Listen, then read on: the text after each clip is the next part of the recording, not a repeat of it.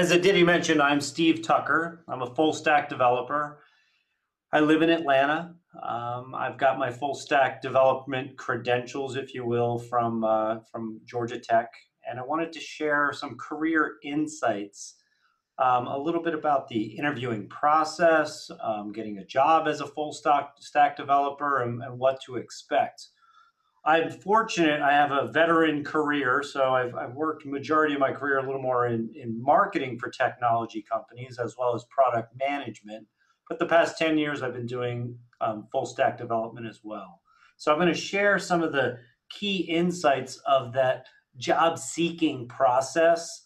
While it seems simple and it should be with technology, there's still some complications there that I want to make sure that everybody's aware of. So a bit about me, just to give you a brief background. What's important is you, but ultimately I had a career. I've been a fortunate career at Apple. I worked also at Atari, and I worked at AT&T, and I launched DirecTV Now. Majority of those were in project management and or product management and marketing capacities. I've been a full stack developer for the past 10 years.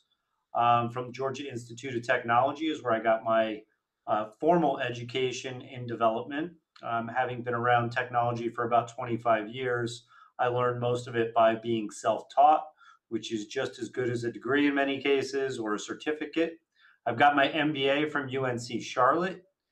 And when I was at UNC Charlotte, as an example, that's where I had an internship with Apple, and Apple hired me after I graduated with my MBA. My Bachelor of Science degree is in Industrial Management from Clemson University.